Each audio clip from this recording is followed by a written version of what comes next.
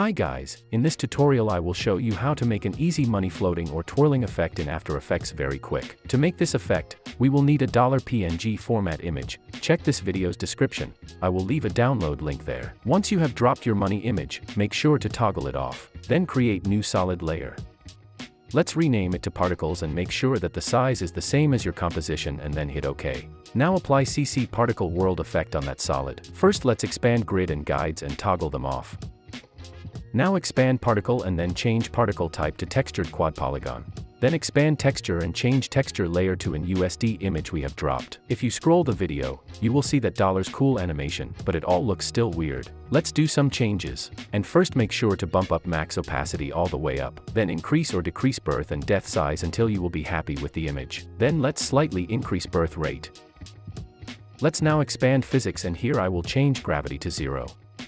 I will also change animation to Twirly, cause I want these money to twirl in my video. In your case you can check all these options and find the one you will enjoy more. Now let's expand producer and I will bump up radius X, Y, and Z until my clip will be covered with money. Already looks fine to me, but now if you zoom and look closely at the money, you will see that they are cropped. To fix them, make sure to toggle on money image layer and then press S on your keyboard and let's downsize it, so the image should fit our clip like this. Now let's pre-compose it. Make sure move all attributes and adjust composition duration is selected and then hit OK and then toggle off money layer again. And as you see it's all fixed and everything looks fine. Let's now track that money, select your clip and then click on track camera. Wait until analyzing is done. Once it's finished, I will select some points on the ground, then right click and select create solid and camera. And as you see it's automatically tracked with the solid, but let's select particles layer and then press S on your keyboard and slightly scale it. Also we can play around with radius values until it will look fine to us. Then increase or decrease birth rate and a longevity until you will be satisfied. And once everything is cool, make sure to toggle off track solid and we are done.